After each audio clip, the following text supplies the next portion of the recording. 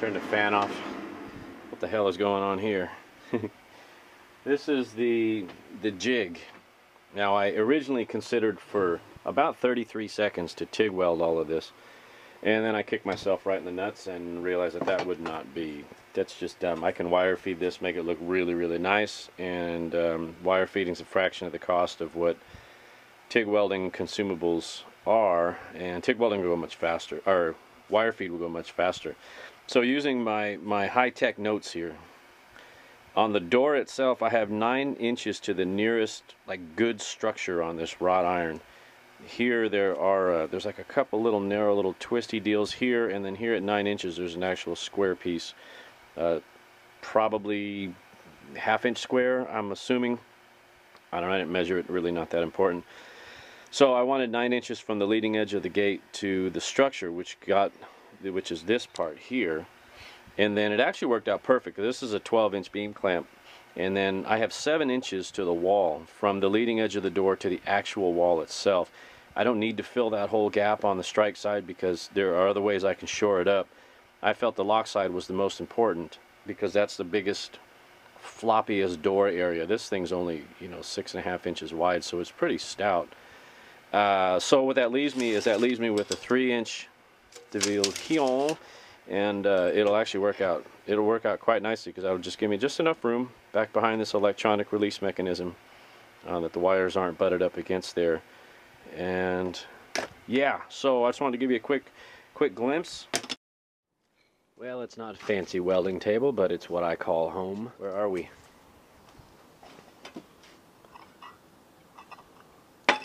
These are the little end caps. Got the holes welded up. Yep. Let me hit those with a wire wheel, get that powder coat off, and then let's see what kind of mess we can make. I'm getting ahead of myself here. I've got the end caps welded on. I just ticky-tacked them in the corner. They're not structural. They're just kind of to keep bugs and people out of it. And I'm going to put a coat or two of paint on this anyhow, so it'll give it a good seal. I wasn't going to... They're non-structural, so we're not getting nutty on that. But I do need to cut a recess out here. This needs to be open. When the gate closes, it comes through here, and it's supposed to go that depth. Okay, so I have to cut that out. That's what this is. Well, that's going to show up. And then when that drops in there, like that, we'll see how it fits once I get that in. On this part here, I need to, again, I need to figure out where to drill the holes. I can't speak. What am I having a stroke? What's going on here? I need to drill the hole for the doorknob. But in this case, it's the deadbolt / doorknob. But then I'll show you how I'm going to mark the holes for the doorknob. 1.5 inches is dead nut center, DNC. So we put it here. I'm trying to do this so you guys can see it in the camera. 2 3/8 setback. I'm coming and do this. Pew, pew, pew, pew. And we do this.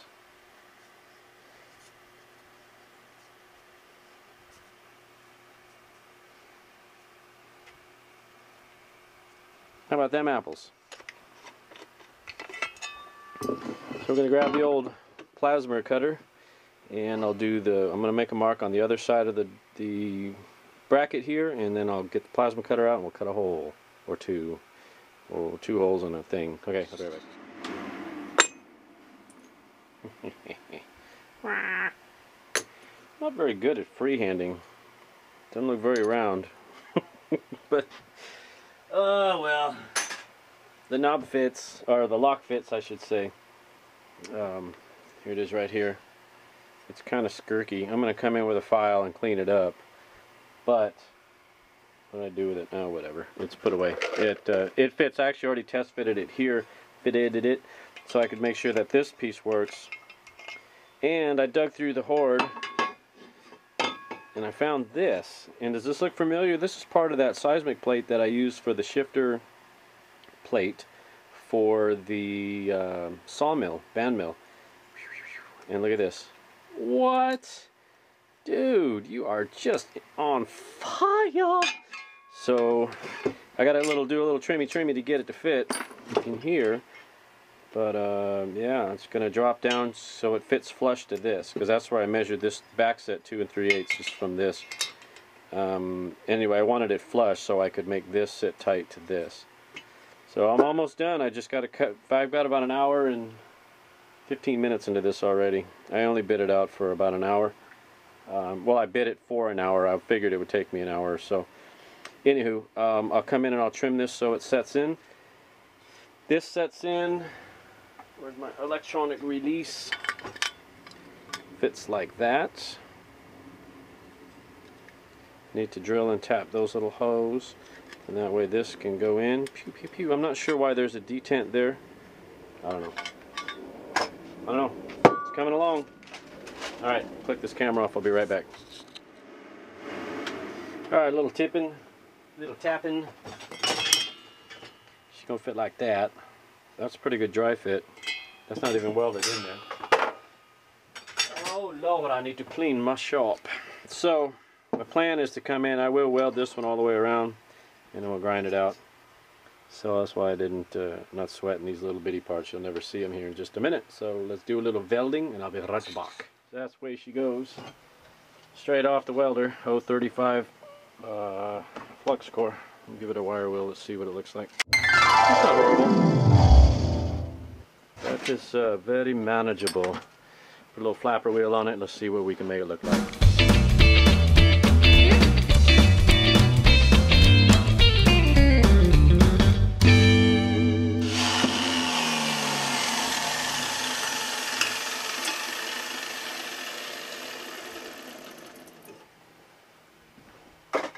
That'll work.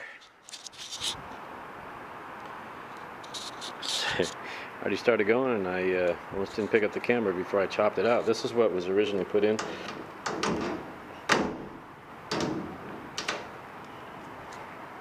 It's not the most secure gate, but I'll do what I can.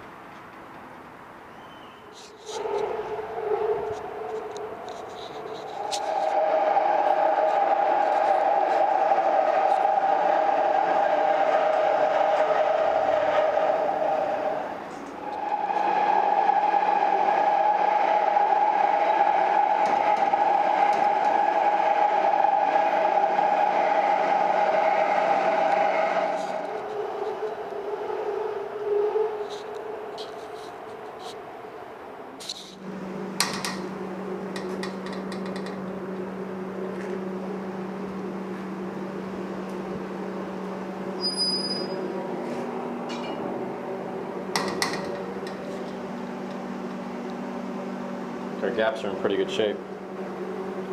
I forgot to account for this when I measured back to here, so I got a little of this. But it's cool, I've got some other steel with me. I can fill that in. I did bring some extra pieces just in case.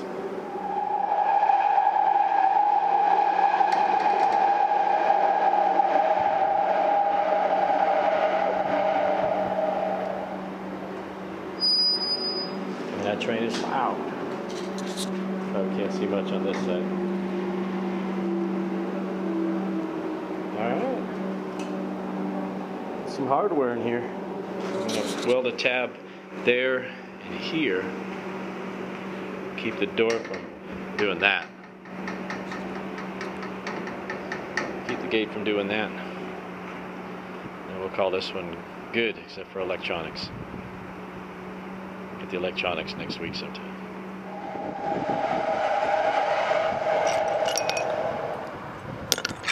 Got a few extra parts. I ended up welding some angle there and a stop here. It really firms things up. As I mentioned, I still need to get the expanded metal, but I haven't cleaned up my mess. Solid, extremely solid.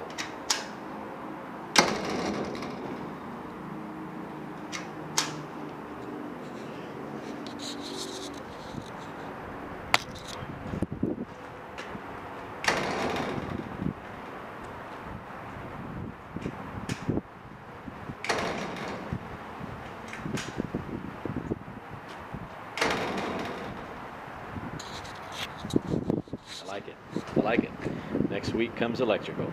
and the wire mesh. Back mesh to keep this from happening. Run some electrical to that. Got push buttons. Life is good.